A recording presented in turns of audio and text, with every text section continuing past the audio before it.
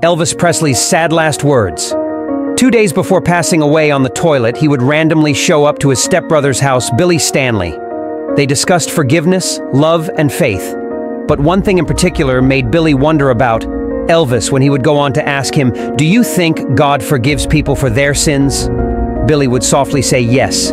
Elvis then would go on to say, "I just wanted to hear you say that." After hearing that Elvis told Billy he would read his Bible, Billy promised to visit him on August 16th, but sadly this was Billy's final time seeing Elvis alive.